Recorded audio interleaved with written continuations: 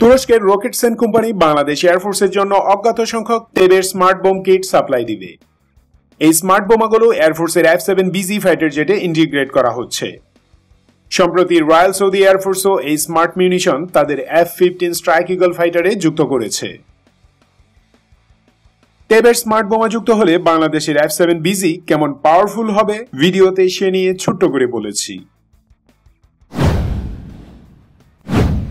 Turkish defence magazine সাবুন ST এক নিউজে বলছে গত অগস্ট মাস থেকে এ নিয়ে কাজ চলছে, মানে এই ইন্টিগ্রেশনের কাজ অনগোয়িং।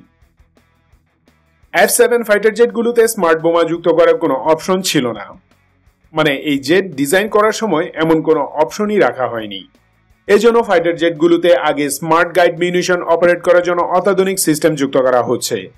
এটি সফটওয়্যার ও হার্ডওয়্যারের সমন্বয়ে তৈরি একটি সিস্টেম। এই সিস্টেম ফাইটার জেটে যুক্ত সমস্ত আর্মামেন্টস আলাদাভাবে শনাক্ত করতে সক্ষম। টেবের হলো এক ধরনের লেজার গাইডেন্স কিট, যা মার্ক 81 ও মার্ক 82 জেনারেল পারপাস বোমায় যুক্ত করা হয়। এসব বোমার গায়ে টেবের কিট যুক্ত করার ফলে এগুলো হয়ে ওঠে precision guided smart weapons.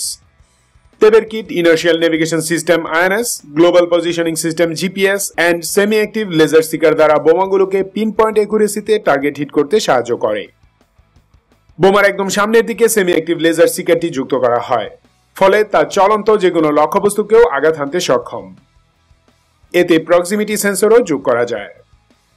টেবের guidance kit যুক্ত বোমাগুলোকে বলা হয় তেবের 81 ও তেবের 82। সাবুন মাসানাই জানায় এবছরের শেষের দিকে বাংলাদেশ এয়ারফোর্স F-7BG থেকে তেবের স্মার্ট বোম টেস্ট ফায়ার করবে। System specifications: length তেবের 81 2.1 metre, তেবের 82 2.6 metre. Wait তেবের 81 155 KG, তেবের 82 270 KG. Range 2 থেকে 28 কিলোমিটার। গাইডেন্স মোডস: শুধু ইনার্শিয়াল নেভিগেশন সিস্টেম বা INS, inertial navigation system plus global positioning system, অথবা inertial navigation system plus global positioning system plus semi active laser seeker, কিংবা inertial navigation system plus semi active laser seeker. Warhead types: mark 81, mark 82। Seeker semi active laser বা SAL seeker. Proximity sensor 2 থেকে 15 metre. Accuracy বা CEP less than 3 metre, মানে 3 মিটারেরও কম। ম্যানুভারেবিলিটি ±3G। Moving target engagement less than 50 kilometre per second, মানে চলন্ত টার্গেটকে প্রতি সেকেন্ডে 50 kilometre স্পিডে গিয়ে হিট করবে। এই গাইডেন্স কিট বোমাগুলোর রেঞ্জ বাড়িয়ে দেবে নিঃসন্দেহে। সর্বনিম্ন 2 কিলোমিটার থেকে সর্বোচ্চ 28 কিলোমিটার দূর পর্যন্ত যে কোনো গ্রাউন্ড টার্গেটে হিট করতে সক্ষম হবে। ইউজার এয়ারফোর্স খুব দ্রুত অল্প সময়ে এয়ারফিল্ডেই এই কিট যুক্ত করতে পারবে, ফলে অপারেশনাল টাইম কমে আসবে অনেক। টেবের কিটের INS ও GPS গাইডেন্স বোমার লেজের দিকে যুক্ত থাকে। এই কিট তার সাথে যুক্ত বোমার ধরন কি তা অটোমেটিক্যালি আইডেন্টিফাই করতে সক্ষম, মানে কিটের সাথে যুক্ত বোমাটি মার্ক 81 নাকি মার্ক 82 তা নিজেই শনাক্ত করবে।